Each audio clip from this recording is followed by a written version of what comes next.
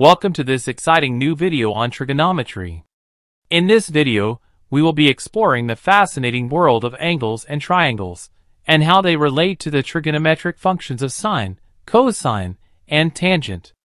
So, whether you're studying for an exam, looking to expand your knowledge, or just interested in learning more about the fascinating world of trigonometry, this video is for you. So sit back, relax, and get ready to explore the wonderful world of angles and triangles. Trigonometric is a Greek word. It refers triangle plus measure. It is a branch of mathematics concerned with relationship between angles and ratios of lengths. Trigonometric ratios are the ratios between edges of a right triangle. Consider a right triangle ABC. Longest side AC is the hypotenuse. It is opposite to the right angle ABC. An opposite side is the one across from a given angle theta. An adjacent side is next to a given angle, where all the three ratios are divided by others too. Hypotenuse divided by opposite and adjacent. Opposite divided by hypotenuse and adjacent. Adjacent divided by hypotenuse and opposite, where those ratios are make the six trigonometric functions that are sine, cosine, tangent, cosecant, secant, cotangent. For easy to access, we make them abbreviations. Sine abbreviated as sin, cosine abbreviated as cos, tangent abbreviated as tan, cosecant as cos. But it was already existed for cosine, so take CSC. Secant abbreviated as SEC, cotangent abbreviated as cot. Thus are the six trigonometric functions. Now we move to define those functions by corresponding ratios.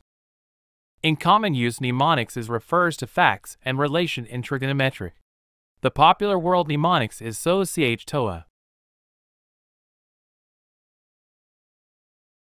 where so is show, sin is equal to opposite divided by hypotenuse.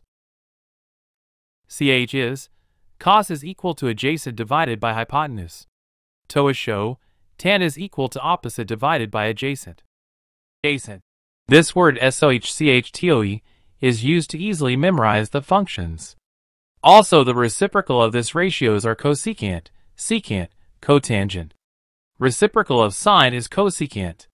Reciprocal of cosecant is secant. Reciprocal of tangent is cot. Let we solve a simple problem to understand the working of those functions. Where the right triangle have 26 meters hypotenuse, opposite and adjacent have 21 and 20 meters. By applying in corresponding formulas, we get divided values. Move the ratios to inverse and get the degree values. Anyways, the theta angle 46.3 degree was founded by using of those any ratios.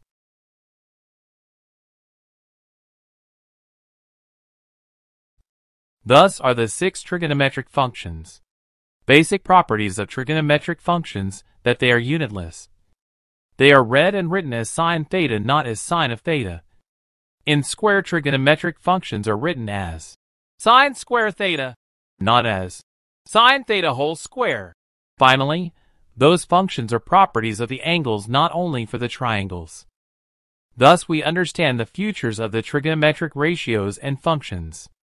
Next we move to Cartesian and its quadrants. In the Cartesian plane, the two axes x and y are split the plane into four parts, and they are called quadrants.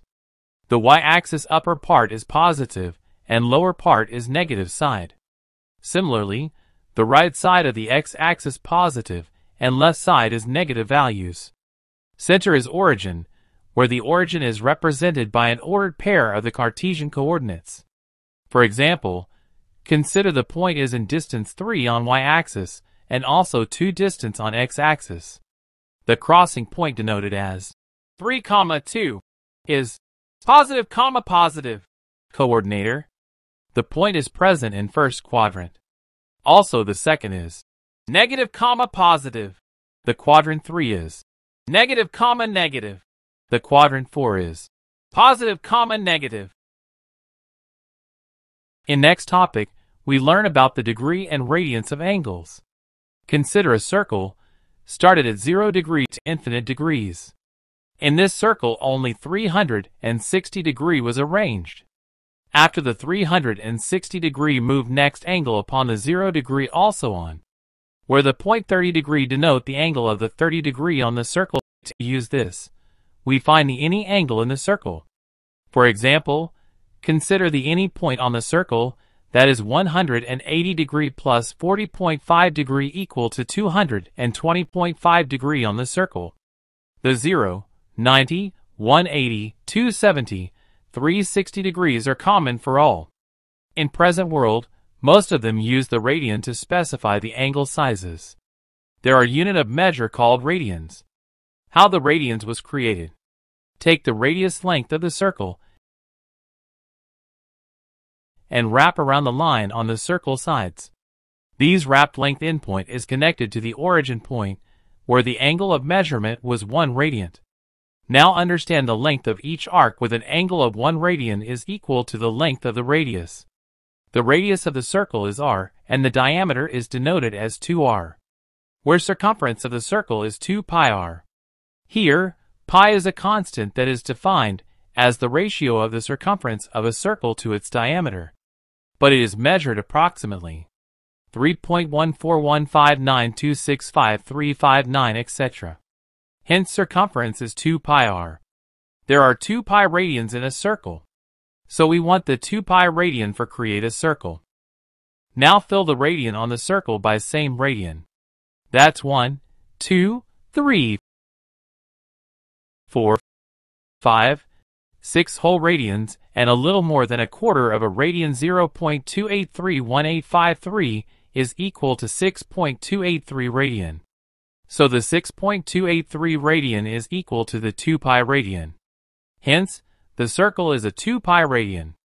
So, the half of the circle is pi radian, another half is pi, and another half is pi divided 2. Similarly, all the radians are generated. Those radians are point that's corresponding degrees. Pythagoras Theorem. Pythagorean theorem contained most important role in the trigonometrics.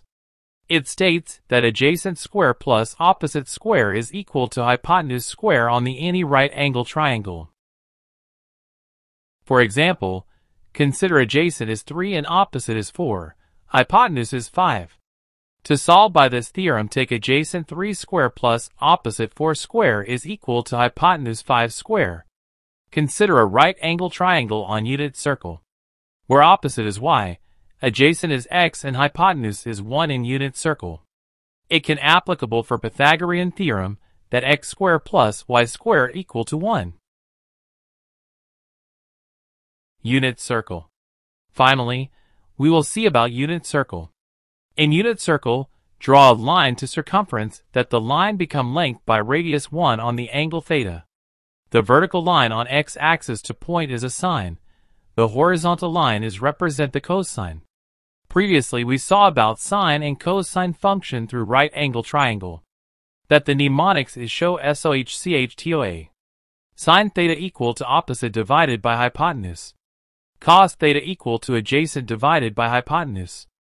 Tan theta equal to opposite divided by adjacent, where the hypotenuse is 1, so sine theta equal to opposite, cos theta equal to adjacent. Here, we understand why sine in opposite and cosine in adjacent. Now about tangent. Tan theta equal to opposite divided by adjacent. We know that sine theta is opposite and cos theta is adjacent. Hence tan theta is equal to sine theta divided by cos theta. Finally, the point on the circle is cos theta, sine theta, coordinate corresponding to the angles. Remember that Pythagorean theorem shows that adjacent square plus opposite square is equal to hypotenuse square.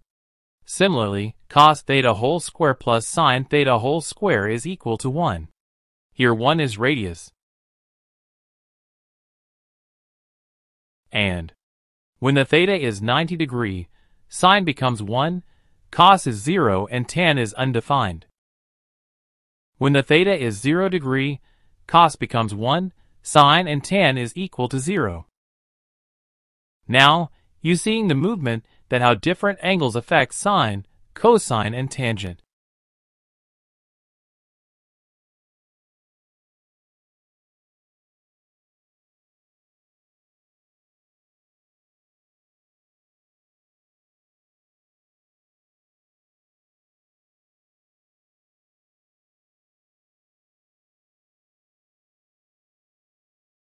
In another part of unit circle, we see about some important angles. That's our 30 degree, 45 degree, and 60 degree. Note, you should remember sine, cosine, and tangent for the angle 30 degree, 45 degree, and 60 degree. These are the values you should remember. But how to remember them? Where remember cos goes. 3, 2, 1. Cos 30 degree equal to root 3 divided by 2. Here 3. Cos 45 degree equal to root 2 divided by 2. Here 2. Cos 60 degree equal to root 1 divided by 2. Here 1. Root 1 is equal to 1, so 1 divided by 2. And sine goes 1, 2, 3.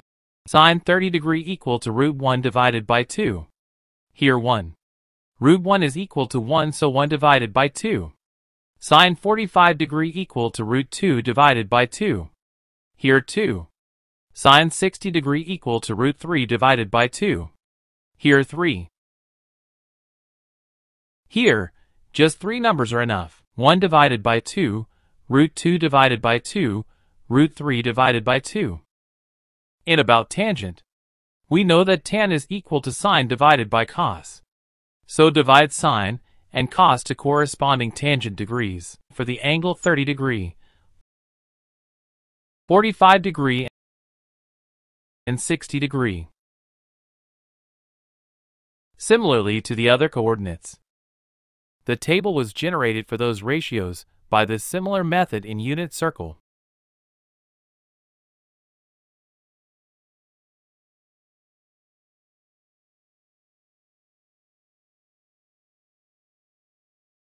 I believe that you will understand this chapter. Any issues, comment below and subscribe to our channel. Thank you. We will meet in another video.